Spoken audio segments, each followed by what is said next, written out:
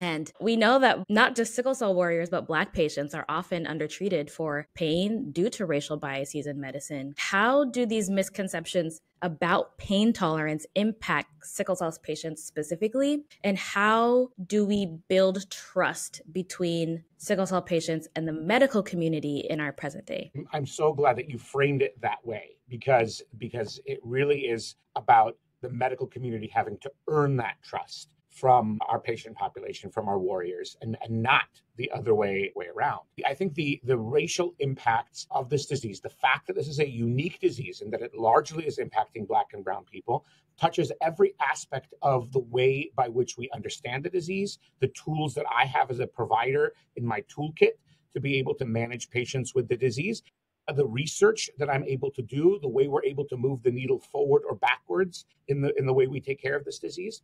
It's all impacted by race. If you compare sickle cell disease, for example, to cystic fibrosis, a comparison that I think probably many of your listeners have heard many times before, you can see the stark contrast, right? Cystic fibrosis, horrible disease, terrible, terrible illness, not at all to demean the illness in any way, but largely a disease of white people. Sickle cell disease, largely a disease of Black people. Incidence of sickle cell disease in this country, much higher than that of cystic fibrosis. And yet, we're outspent at the NIH 3-1. We're outspent by industry funding 2-1. We're outspent philanthropically 80-1. And when you compare sickle cell disease to hemophilia, which is another disease that I take care of as a hematologist, hemophilia is federally funded. The federal government sets a standard of care. They deliver millions and millions of dollars to hemophilia treatment centers around the country to be able to meet that standard of care. And at the end of every year, if they don't use that money, the hemophilia treatment centers return those millions of dollars to the federal government.